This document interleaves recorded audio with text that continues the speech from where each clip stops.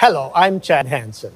I'm the chair professor of Chinese philosophy emeritus at the University of Hong Kong, and I'm speaking to you from Hong Kong. And we in Hong Kong like to think of this as a kind of pivot between East and West.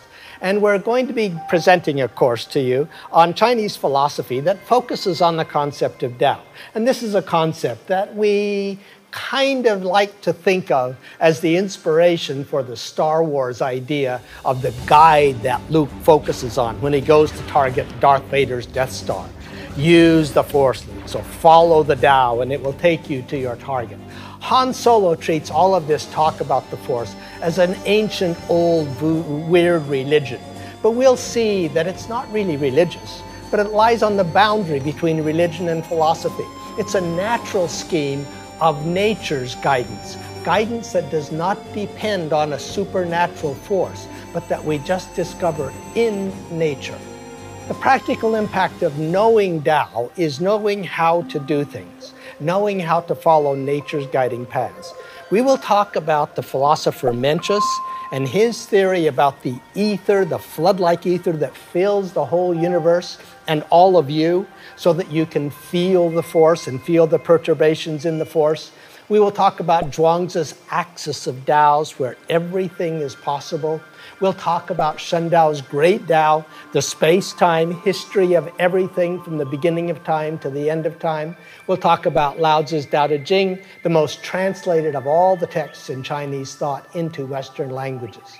Our survey focuses on 100 schools of thought. We'll start with Confucius, because he is the first, and then we'll talk about his great rival Mozi. Mozi is a very interesting character that you may never have heard of unless you were watching Neil deGrasse Tyson's Cosmos, where he was featured as one of the forerunners of the theory of light. But he's also a very interesting forerunner in ethics and in politics. His ethical theories and political theories, if we look for a counterpart in the West, we have to jump up almost 2,000 years to find counterparts that are at all close to what Mozi advocated in the 4th century BC. So we're going to explore all of these and many more ideas from this classical period, and we invite you to join us for this philosophically motivated course studying ancient Chinese metaethics.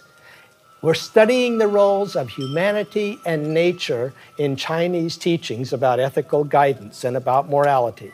If you're interested, please join us at the edX website. Look for HKU03X to find this course. If you want to join us in the next segment, we will be talking about the texts and the content and the focus of the course.